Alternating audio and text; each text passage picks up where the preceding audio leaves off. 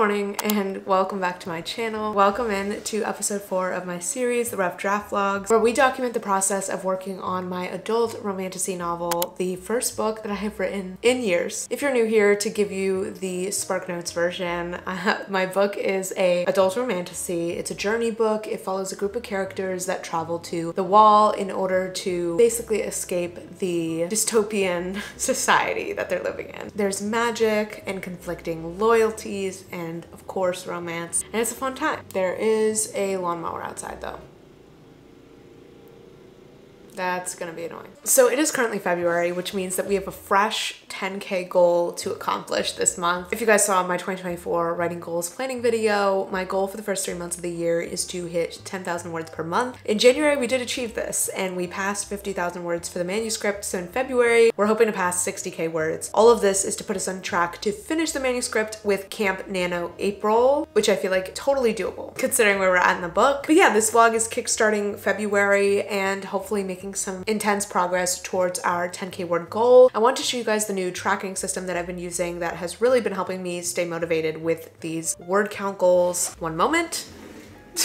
Okay, so I've seen several authors on YouTube do this sort of circles tracker method. So this is my February one. As you can see, there's one circle for every 1,000 words. And then I also have my starting word count and goal word count written across the top for the month. I've already filled in one circle because we've written 1,000 words so far this month. I feel like this is going to be so nice. It's such a fun, tangible way to celebrate my progress every 1,000 words. And 1,000 words feels like such a bite-sized, doable chunk. So I feel like I'll really be motivated to want to fill in a circle on most of the days that I write. So that's the February spread. I also created one for March, and we will do one for April once I'm clear on what my camp goal is actually going to be based on how many words I estimate I have left in the manuscript, though of course I won't know for sure. And then I did create this overarching spread as well. Now this spread takes me to the end of the book and it's broken down by chapters so I can fill in each time I write a chapter. So as you can see, I started with chapter 28, which is when I created this spread, and it goes to chapter 45.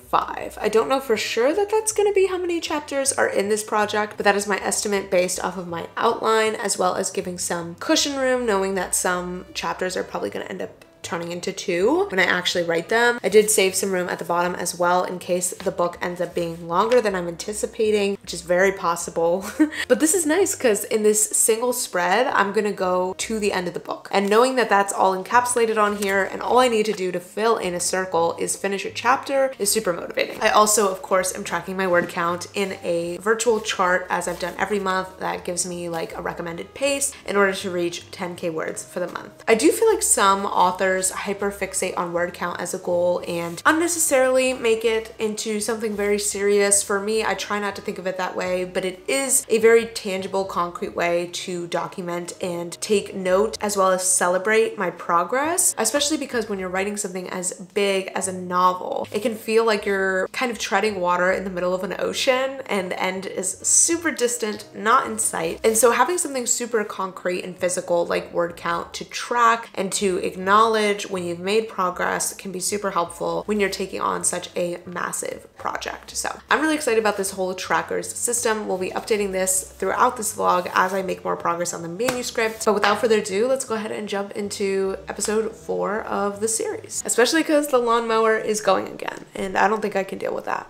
Hello, good morning, happy Saturday. It has been honestly quite some time since I filmed the intro of this video. We've written a couple thousand words since we last talked, and it is now a long weekend, which means that I personally am going to be going into the writing cave. This morning we are going back to the tried and true method, and I am taking myself on a little date to my favorite coffee shop to have a pastry and write some words. We'll talk a little bit more about where I'm at in the project after we do that writing session.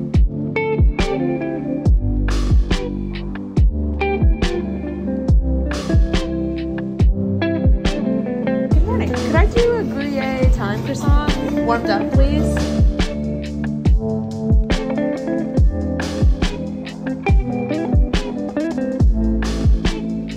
Hi, we are back from the coffee shop. We ended up getting a good 900 words during that session. I got to fill in another circle, which I was so excited about. I logged my words, of course, in my little chart. And let's chat a little bit about how the project is going, where we're at, what's going on. So first of all, the first half of that writing session, I unfortunately fell into the revising pitfall. I was working on chapter 30, and chapter 30 gave me a surprisingly hard time, even though the chapter itself was very simple and not a crazy amount was going on. I actually think that's what made it hard, is that it was way more about this bonding experience between two characters and the dialogue, and there wasn't enough going on externally action-wise to make it flow. So it was a little bit of a painstaking chapter. That being said, I did get sucked into revising it a little bit. I know it's not smart to have done that. I couldn't help myself in this case. But that did get me back into the writing mindset, and then I was able to crank out a decent amount of chapter 31, which is where I got a lot of that word count from. Now, something I wanted to talk about that I've been reflecting on recently is just how much more complicated the writing has become as I get further into the project. At the beginning, because I knew so little about the world, the characters, the story, it felt sort of more simplistic because I was obviously underwriting. I was writing the bare bones, and I was just focusing on sort of the base elements of what's happening. Like, what is the plot? What is happening on the most basic level? But now that I know more about the world, my characters, their relationships, how I want those arcs to develop, I know more about the world building, different elements, it feels suddenly like there's like 60 different layers that I have to manage every single time I write a scene. I think what it really boils down to is that I'm doing a lot more of the intense like weaving of layers in the drafting process for these later chapters, versus in the first half of the book, I'm very much going to have to wait to do that in revision because I just didn't have those answers when I was drafting. So I know that ultimately I'm saving myself work in revision by kind of trying to work in all of these layers into the rough draft. That being said, it's been a lot more challenging, and I feel like scenes are taking me more time to craft, and they're a lot more intricate and stuff because I'm balancing all these different layers, and it's not just like what's happening in this scene. Suddenly it's like, okay, but this character should be acting like this, but they've changed since the beginning of the book, so how do we show that? But also, how do we keep the essence of who they are, and how do we show their dynamic with this other character? And there's just like so much to think about with every single scene, because who the character is and their relationship with the other characters needs to be woven into like everything. That being said, it's not like a problem, but I do feel like it's making this part of drafting a little bit more complex and take a little bit longer. I do want to keep writing because the scenes that I just wrote were kind of dull, kind of transitional scenes. They didn't really excite me. They just felt like things I kind of had to get through. But the scenes that we're about to go into are like the intense conflict, the beef and potatoes of the end of the book. Like, things are happening quickly, and I'm so excited to write all of these arguments and conflict and challenges that happen. I also have so many details figured out for what's going to happen in these scenes, so I'm hoping it'll flow a little bit easier than some of those more transitional scenes where I didn't know a lot of the details. So I'm really excited to write these upcoming scenes. So I think we're going to keep chugging in the hopes that we can at least write a few more 100 words for the day, especially because I am behind on where I should be for the month so far if I do want to hit 10K for February. Let's do a little bit more writing.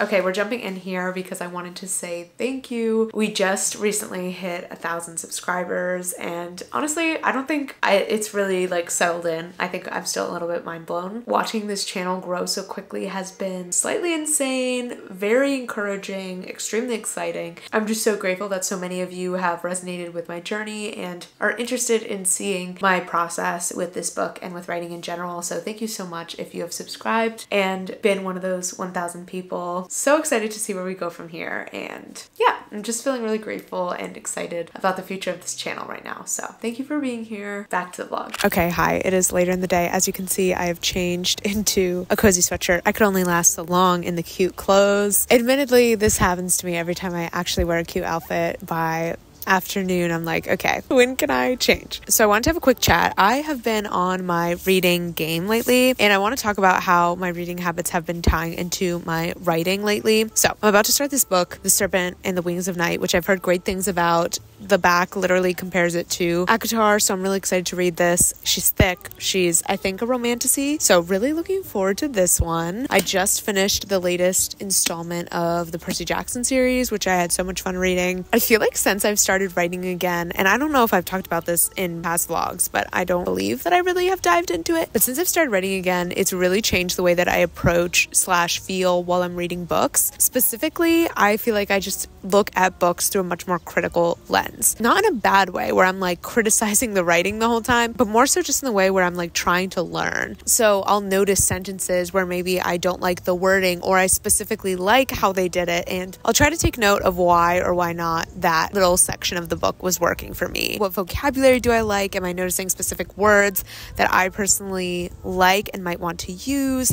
Little things like that. Even specific types of scenes, I've started like referencing the books that I have and like to see how did they do it. Specifically with like romance or spice, I feel like I need to look at how it's done in other books. And this is something that I want to employ even more in the future, specifically with like a more specific intention. For example, okay, I need to figure out how to write romance really well. Let me like study the romance in different novels that I like. And I feel like this is such a great tool because the proof is in the pudding sort of vibe. You know, you can blatantly see what is and isn't working in books that you enjoy. I have noticed though that like when I'm reading a certain book, sometimes I can feel its influence on my writing, which I don't necessarily think is a bad thing as long as it's not like I'm fully adopting the tone of the book or anything crazy. But like, for example, when I was reading the Inheritance Games, I felt like I could feel that author's writing style and vocabulary creeping into the way that I was writing scenes. Or after I read Percy Jackson, I felt myself kind of fighting against trying to put a more comedic tone in the narration of my book, because that's very much the vibe that Rick Riordan does. And I'm like, this makes no sense for my book. Why am I feeling like I want to do this? And it was totally because of what I had just read. So curious if any of you relate to any of these experiences, whether it's using books to help grow you as a writer, teach you what you do and do not like in stories, or if it's seeing how other things you've read have impacted your writing style. 1000% the A Court of Thorns and Roses series impacted my writing style going into this project. And honestly, I don't think that there's any issue with that, because at the end of the day, I think we're all sort of a product of our influences, and that's somewhat inevitable and not necessarily a bad thing, because we all sort of naturally put our own twist and style onto things. And yeah, so I don't think it's a bad thing to be influenced, but I'm curious if any of you guys can relate to these experiences. I've also found myself really looking at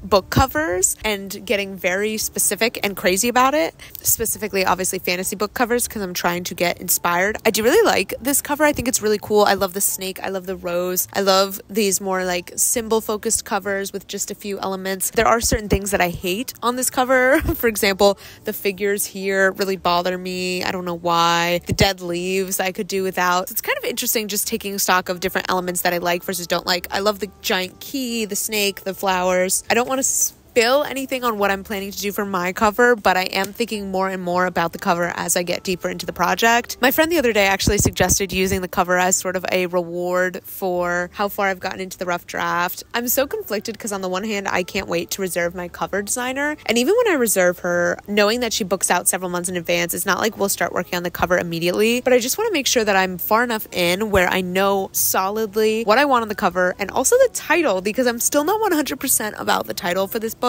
And obviously I need to know the title before I get the cover made, so I'm still debating the timeline for that. Originally I was planning not to hire the cover artist till like 2025, but I'm like, maybe I'll give it to myself as a gift when I finish the rough draft, just to book her in advance, especially because I do feel like I'm starting to understand what I want the cover to look like. And by the time the draft is over, I would hope I have a good idea of it. I'll spill more details on the cover when we cross that bridge. Realistically, I'm not going to share a lot of the more self-publishing side of this project until the book is coming coming out, and I'm planning to do an entire long video documenting self-publishing my novel from start to finish, which will be like a massive chronicle of designing the cover, hiring the editor, etc. So I'm really excited to create that video. It's completely inspired by what Katie Wismer used to do for some of her books. Unfortunately, I'm not going to be able to share much about the cover design process in the moment, but after the fact, you guys will obviously hear more about my process. And I already have my artist picked out. She's worked on a lot of covers that I love, and I'm so excited to work with her. It's looking like it's going to be like $550 for the cover. If I also want to do a hardcover, which I think I will want to do a special edition hardcover. You guys are really getting the inside scoop on my publishing plans. But yeah, for this project, I really want to create a special edition hardcover with bonus material. So I'm thinking character art, maybe a bonus scene, maybe even like an annotated chapter. I think I want to release that at the same time as I release the book in general, as opposed to after the fact. That way, when people go to buy the book, if they want to buy the book, they have all the options already instead of having to then like repurchase the hardcover later if that's what they want. You know, I would love people to just be able to choose the way they want to read it right off the bat instead of releasing in other forms later.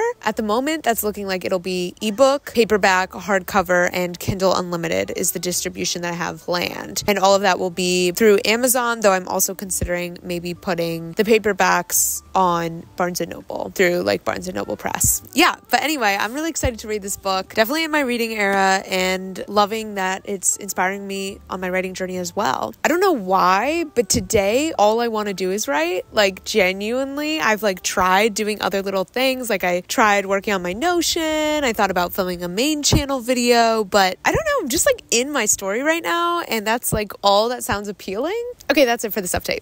Bye. We interrupt this vlog for a brief little Q&A segment. Basically, I've been taking questions in the comment section of these videos. If you leave a question, I will answer them in the next episode of the series. So we have 2 questions for today. So the first one is from Ava. If you were to fan cast your story with any actors or celebrities, who would you choose and why? This is a great question. I gotta tell you though, I know very few actors and celebrities. Like for someone who went to film school, I could not name you more than like 5 actors. Okay, maybe that's an exaggeration, but the fact remains that I'm not the most well-versed in this, so I'm gonna pass this question along to you guys. Can you think of any actors who look like this or like this? If so, let me know. I'd be curious to hear. Curious to know which authors and author tubers inspire you the most in your creative journey. That question came from Catherine. Obviously, I have to take this opportunity to shout out a few of my favorite author tubers. To name a few, Katie Wismer is the blueprint in terms of what I want to do with my self-publishing career. I love her videos. Kelley Tai, Lynn D Jung, Kris M Fajardo, Sara Lubratt, Anna New. Those have been some of my favorites as of late. I love watching other AuthorTube content, and honestly, getting into watching AuthorTube is a huge reason why I started this channel and why I started writing again. So huge thanks to all those people for really inspiring this journey for me. And I strongly recommend checking out all of their channels. I'll have all of them linked down below. Great people to go to if you're looking for more writing vlogs to binge. They also have some really great craft advice videos that I really like find a lot of value in. So if you have any questions for the next episode, feel free to leave them down in the comments. They can be about anything, my writing process, even my lifestyle, how I fit in writing, my story, it can literally be anything.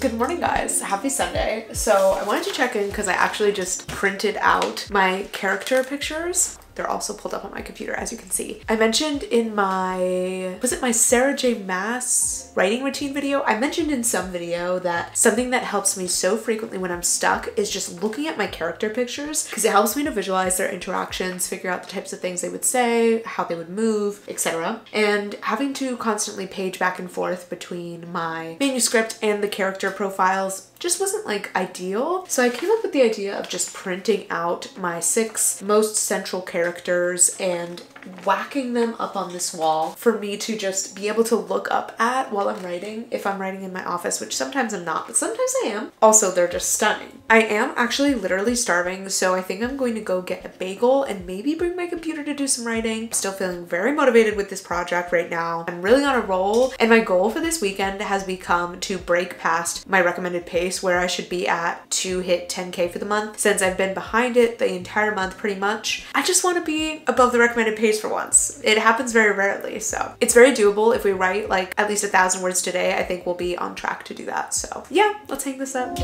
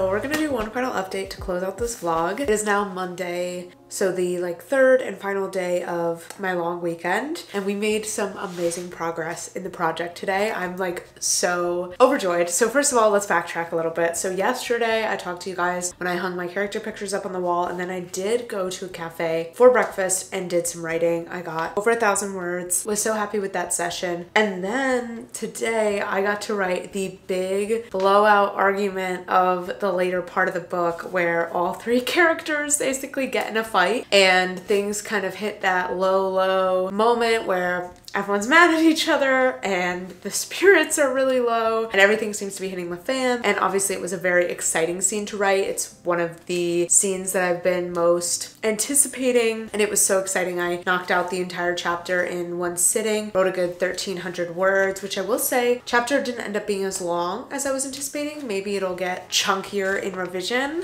but it was, I guess, on the shorter side. I'm curious how the pacing is going to feel in this part of the book, because it's been a lot of shorter chapters, at least by the standards of this project thus far. Like, I've had a lot more chapters that were like 1,000 words, a little under 1,000 words lately. I feel like I'll really have to see it printed, which I am planning to see the first draft printed in like a book format to know how the pacing feels, how the chapter length feels, because I feel like generally it's nice to have a mix of shorter, longer chapters. Anyway, all that being said, it was super exciting to finally write that big moment in the book, and I really feel like we are getting far into this project at this point. Like, we are approaching the end. Things are really happening. So many reveals are going on. We're getting some twists, some revelations, and there's about to be more big moments. Pretty much from here on out, it's all big moments. Like, there's no real rest for the rest of the book. Like, we're in the part where it's just like things are hitting the fan. We did hit 7K for the month, which I'm super happy with. We broke past the suggested pace, so I'm on track to hit 10,000 words by the end of February. Very exciting. And we finished chapter 33, which means this entire first row of this spread is knocked out now. And hypothetically, we only have like 2 more rows of chapters, assuming my outline holds true, which is slightly insane because that means that we're a third of the way through this last section of the book. If you guys saw my Pantser Tries plotting vlog, I did this exercise. It's still up